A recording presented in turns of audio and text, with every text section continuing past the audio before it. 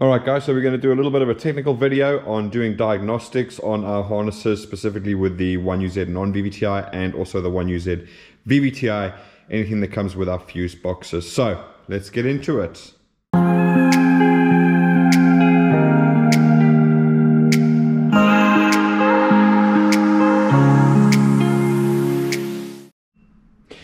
Right, so usually with every harness that we do for a customer, at the end I will do how to read diagnostic codes and all of that type of stuff. What I realized is that I haven't done a video just for the diagnostics on its own and going into a lot more detail than what I usually do on the videos themselves. So on all of our harnesses that we build with our fuse boxes for the 1UZ non-VVTi and the 1UZ VVTi, you'll see that we include the LED. That is basically your check engine light. In this particular setup, I've got an entire dash cluster and everything as well going with this. So if I put the ignition on, which I will do now. Okay. And you'll see straight away, we've got our check engine light there. We've got our LED on our fuse box coming on as well. So that's your check engine light there. All right, so to read the codes is very, very, very simple. In all our fuse boxes, you'll see there's an empty slot that's available there. And so all I'm going to do is I'm just going to pull this out now, and you're going to check the check engine light goes off and it starts flashing. So we've got 1, 2, 1, 2, 3, 4, 5, 6, 7. I'm not going to go through them all, but that's 2 and 7, that's 27. So normally on these you'd get 27, 29, and 71. So it's sub-oxygen sensor bank 1, sub-oxygen sensor bank 2, and the EGR valve that's no longer there and hooked up. All right, so there's nothing wrong with this engine. She completely starts and runs, and I'm going to start her now to show you that the check engine light goes off and everything is okay, and we've got no more codes other than what we should have. Okay, so nice and simple. 1, 2, 3. No check engine light. No check engine light.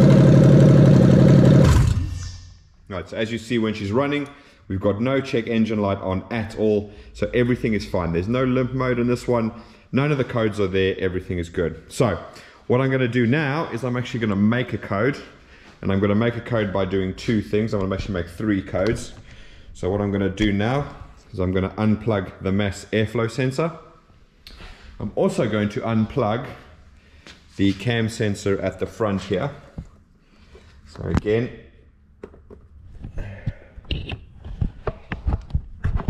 so when you're disconnecting connectors, don't pull on the wires themselves. They all have little tabs on them. You can push them in and there. This is not an anchor point or a rope to pull a connector off of. Just bear that in mind. If you start pulling wires out of connectors, they break, etc., etc. So now that I've disconnected those 2 items over there, what we're going to do now is we're going to put the ignition on and we're going to start her up. Okay.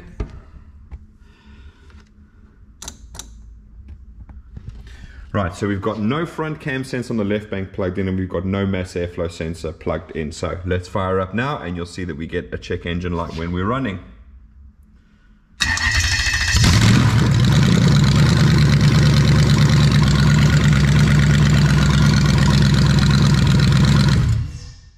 Right, so now you've seen we've got a check engine light. So I'm just going to put the ignition back on. I'm going to bridge that little terminal again inside the fuse box, and we're going to count the codes again. So now we've got 1, 1, 2, 3, so that's 13. We've got 1, 2, 1, 2, 3, 4, that's 24. 1, 2, 1, 2, 3, 4, 5, 6, 7. It's 27. 1, 2, 1, 2, 3, 4, 5, 6, 7, 8, 9. And the last one is going to be 1, 2, 3, and 1. All right, so 24 intake air temperature sensor, 31 mass airflow sensor, 13 That's the issue with the cam sensor over there. So what I'm going to do now, I'm just going to plug everything back in again. Pull the ignition off. Put the mass airflow sensor back in again. All right, now we're going to fire her up again. So we'll put the ignition on. Okay, let's go.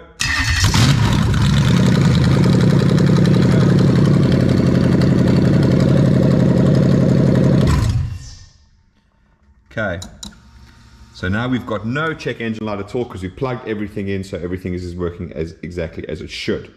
Now, this is the reason why we always tell the customers to connect the red wire to a permanent 12 volt supply, is because basically what you're going to see now is I'm going to read the codes, and code 13, 24, and 31 are still going to be there, okay? So again, I haven't done anything. We're just going to bridge that over, and you'll see we've got 1, 2, 3, 1, 2, 1, 2, 3, 4. I'm not going to go through the whole sequence, it's going to take forever, but as you can see there, she has kept all of the codes. So obviously this permanent supply is actually given to the ECU to allow her to store all her codes. Okay, so it's going to be very, very important, because if you are trying to diagnose a fault and you have your check engine on light while she's running, the second you disconnect the ignition, if this was connected to an ignition source, you would reset the ECU, you would turn it on, go to check codes, and the codes would have disappeared. Okay, so that's super important. If you don't connect that to permanent 12 volts, every time you turn the key off, you're going to lose all the codes. Okay? And so that is super important. And the other one is super important because you'll see the check engine light came on instantaneously the second that I started it when the MAF was unplugged. But I want to show you something quickly, and what I'm going to do is, now I'm just going to disconnect the main power. Okay, literally for a second. You don't have to wait 10 minutes or anything like that. The second you disconnect it, that's going to go off completely. Now what I'm going to do is I'm going to disconnect this cam sensor, and I'm going to show you what happens. With some of these codes, it's not instantaneous. So watch. So I'm going to quickly put the ignition back on now. So you can see there. Then put the ignition back on. So now we're live. I'm going to start her up and watch what happens. You'll see the check engine light goes off, and then after a few seconds, she'll come back on again.